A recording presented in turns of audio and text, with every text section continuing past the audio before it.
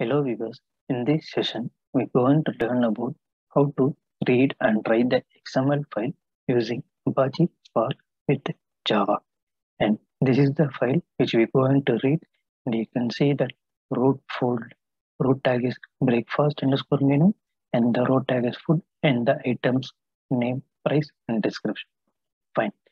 So before going to start the reading the operation of XML file, I want to share with you. So in a Spark, there is no inbuilt function to handle the XML file. If you want to handle the XML file, we have to download library from the Maven.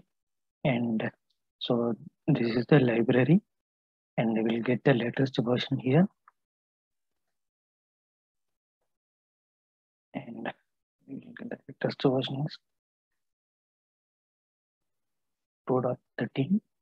We'll to paste in builder Gradle.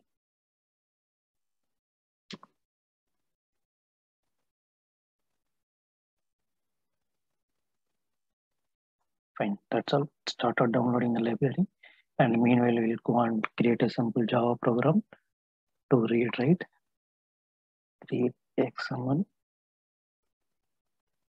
I'm going to create a simple main method.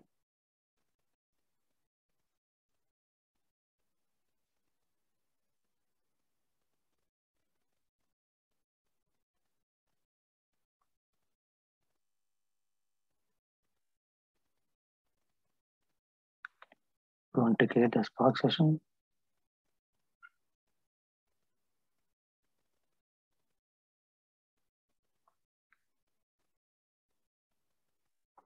Builder dot app name. App name is called read underscore XML dot master as a local get create. That's all. We have created the Spark session. Now we need to load this Spark session full XML file in here, and Spark session dot read dot format. Here we have to define com.databricks dot spark dot XML dot load. Here we have to define the file path. We'll get the file path.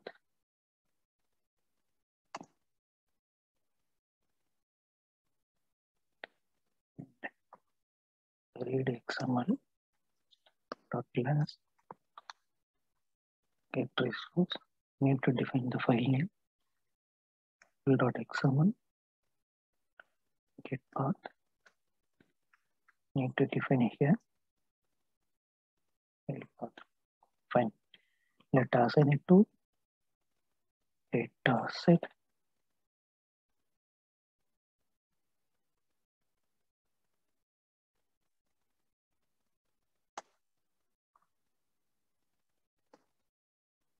Okay.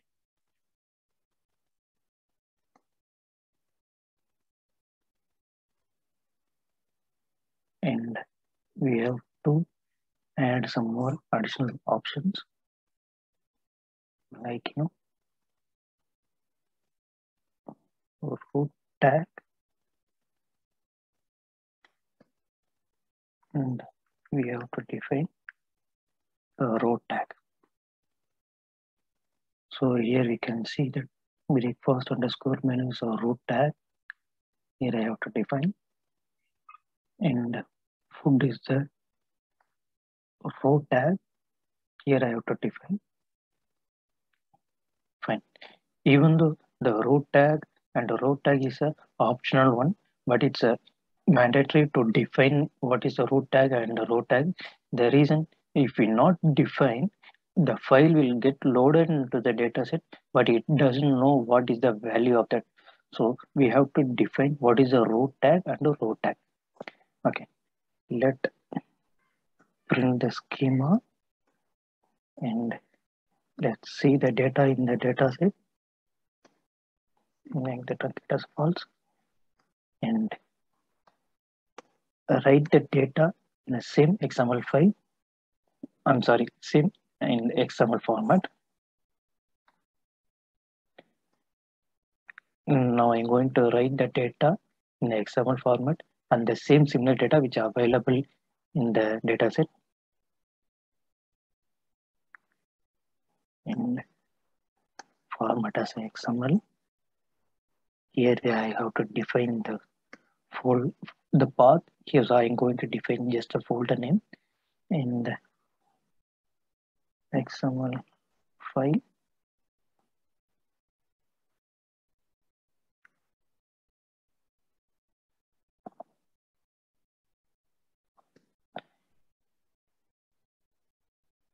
And while write also, it is a it's an optional one to define that root and row tag. But if you not defined, the Spark will automatically will assign some name. The root name is like row tag in the name rows and row tag in the name of row. So, but here is something different, right? The row tag is breakfast and the row tag is food. So we want in the same name, we have to define it in this option.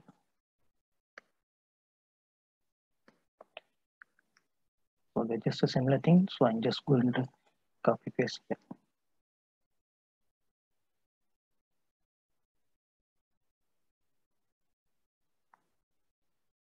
Fine. That's all about for the read and write for the XML file. And I'm going to run the program.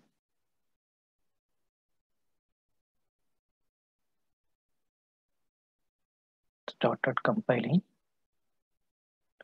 I could able to see some Spark log. It's got failed. What happened? Null font exception. Where it is. Yeah, that's it. Now I'm going to run the program. Let's see.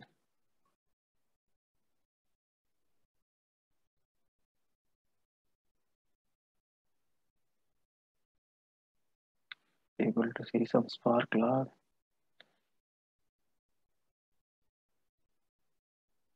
Yeah, started printing the schema. I could able to see some other rows.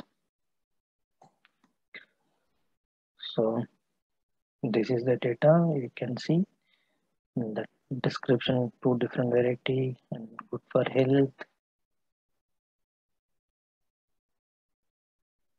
And then another one, the good.